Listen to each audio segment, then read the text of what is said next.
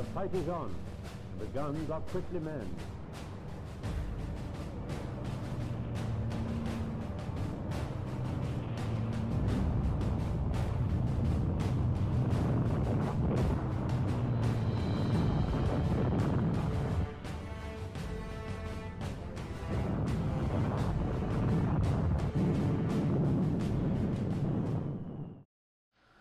Welcome to another video by Battlefront Livingston Group Malta.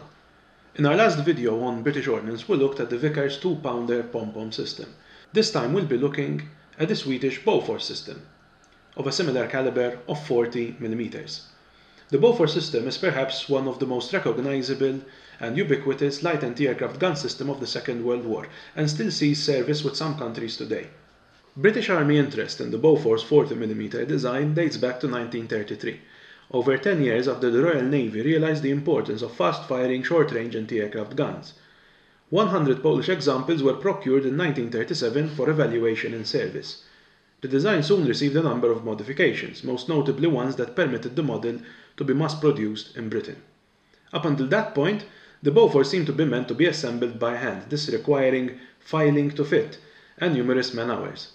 Following trials, it was also realized that though the gun could be turned to bear on enemy aircraft quickly, accurately engaging high-speed aircraft was extremely difficult. As a result, the British military put into service what is known as the Kerosene Director. The Kerosene Director was a form of early fire control system, and it permitted 3 operators to introduce data into the system and train a Bofors gun more accurately and remotely on a passing enemy aircraft. Other than that, the system only required 3 loaders to continuously keep the gun fed. However, the kerosene was found to be challenging to set up and logistically strenuous, and in most engagements, particularly those on Malta, Bofors guns were manually operated, making use of rudimentary sights, void of the possibility of correction, and this made the Bofors guns in British service somewhat less effective than guns in other countries, until 1943, when the stiff key sight was introduced in Commonwealth Bofors guns. Nevertheless, good gunnery and anti-aircraft tactics, most notably the famous box barrage employed over Malta numerous times for the defense of the harbour and key facilities, permitted a quantity of Bofors batteries to provide excellent anti-aircraft cover. This variant, named the quick-firing 40mm Mark III, fired a 40mm shell from a shell casing approximately 311mm long.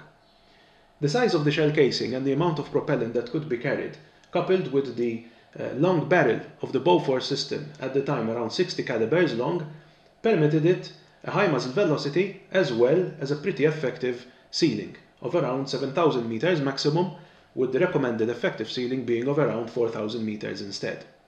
The theoretical rate of fire was of 120 rounds per minute when the barrel was elevated, and somewhat faster through gravity assistance at lower elevations.